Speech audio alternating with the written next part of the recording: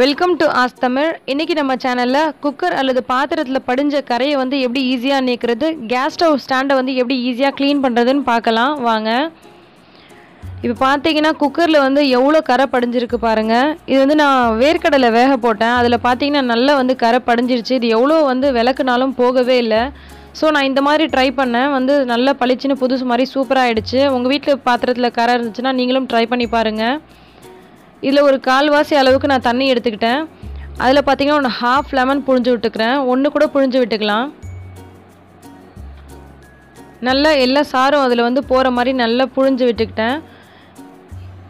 இப்போ அந்த எலுமிச்சை பழத்தையே பார்த்தீங்கன்னா இந்த ஹேண்டில்லாம் வந்து நட்டு போட்டிருப்பாங்க, அந்த இடத்துல வந்து நம்ம அதில் வந்து பார்த்தீங்கன்னா பிளாக் கலர் டாட் டாட்டாக இருக்கும். அதில் வச்சு நம்ம வந்து இந்த தீத்தும் போது அதில் உள்ள அழுக்குலாம் பார்த்தீங்கன்னா ஃபுல்லாக க்ளீனாக வெளியில் வந்துடுது. இப்போ ரெண்டு சைடும் இந்த மாதிரி நான் வந்து தீத்திட்டேன். இப்போ அந்த தோலை வந்து தூக்கி போடாமல் அது உள்ளே போட்டுட்டேன். இப்போ வந்து கொதி வந்தோடனே நம்ம வந்து ஸ்டவ் ஆஃப் பண்ணிடலாம். ஆஃப் பண்ணிவிட்டு அந்த தண்ணி வந்து வேஸ்ட் பண்ண வேண்டாம். ஒரு பாத்திரத்தில் வந்து அந்த கேஸ் ஸ்டவோட ஸ்டாண்டை வந்து போட்டுட்டு அதில் வந்து இந்த தண்ணியை ஊற்றிடுவோம்.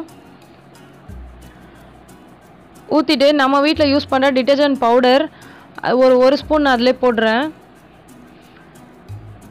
பேக்கிங் சோடா ஒரு ஸ்பூன் போடுறேன். பேக்கிங் சோடாவும் ஆப்போ சோடாவும் பார்த்தீங்கன்னா ஒன்று தான். அதில் வந்து ஒரு ஸ்பூன் பேக்கிங் சோடா போட்டுக்கிறேன். அது மூழ்கிற அளவுக்கு கொஞ்சமாக தண்ணி ஊற்றி விட்டுறலாம். இது பார்த்திங்கன்னா இந்த மாதிரி கலந்து விட்டுட்டு ஒரு அரை மணி நேரம் ஊற விட்டுட்டு நம்ம இதை வந்து வாஷ் பண்ணோன்னா நமக்கு சூப்பராக போயிடும். இது பார்த்திங்கன்னா பால் வந்து பொங்கிடுச்சு, நல்லா தீஞ்சிருச்சு. ஸோ எனக்கு கொஞ்சம் ஹார்டாக இருக்குது.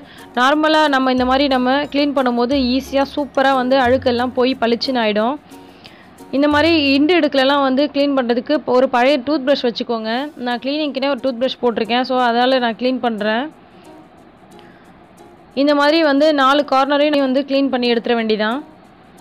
இப்போ அந்த குக்கரை வந்து நம்ம வாஷ் பண்ண போகிறோம்.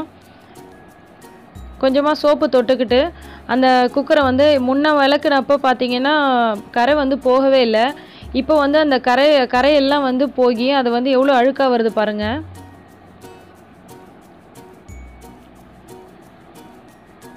இப்போ வந்து இதை வாஷ் பண்ணி காமிக்கிறேன் பாருங்கள் எப்படி இருக்குன்னு. முன்னே எவ்வளோ கரையாக இருந்துச்சு, இப்போ எப்படி இருக்குது பாருங்கள். ஃபுல்லாக க்ளீன் ஆகி சூப்பராக ஆகிடுச்சு. அந்த ஹேண்டிலில் வந்து அவ்வளோ அழுக்கு இருந்துச்சு, இப்போ க்ளீனாக இருக்குது, சூப்பராக இருக்குது. உங்கள் வீட்டில் இந்த மாதிரி கரை படிஞ்ச பாத்திரம் இருந்தால் நீங்கள் ட்ரை பண்ணி பாருங்கள். இதோட தண்ணியை கூட பார்த்தீங்கன்னா நம்ம வேஸ்ட் பண்ணவே இல்லை. அதை வச்சு கேஸ் ஸ்டவோட ஸ்டாண்டை வந்து க்ளீன் பண்ணி எடுத்துட்டோம். ஸோ இந்த டிப் உங்களுக்கு ரொம்பவே யூஸ்ஃபுல்லாக இருக்கும்னு நினைக்கிறேன். இதை வந்து மற்றவங்களுக்கும் ஷேர் பண்ணுங்கள். இது மாதிரியான பயனுள்ள தகவல்கள் வந்து உடனுக்குடன் தெரிஞ்சுக்க நம்ம ஆஸ் தமிழ் கீழே உள்ள ரெட் கலர் சப்ஸ்கிரைப் பட்டனை கிளிக் பண்ணிவிட்டு பக்கத்தில் இருக்கிற பெல் ஐக்கானை மறக்காமல் கிளிக் பண்ணிக்கோங்க. அப்போ தான் நம்ம சேனலில் உள்ள அப்டேட்ஸ் உங்களுக்கு காமிக்கும். Thanks for watch my video. எல்லா புகழும் இறைவனுக்கே. நன்றி.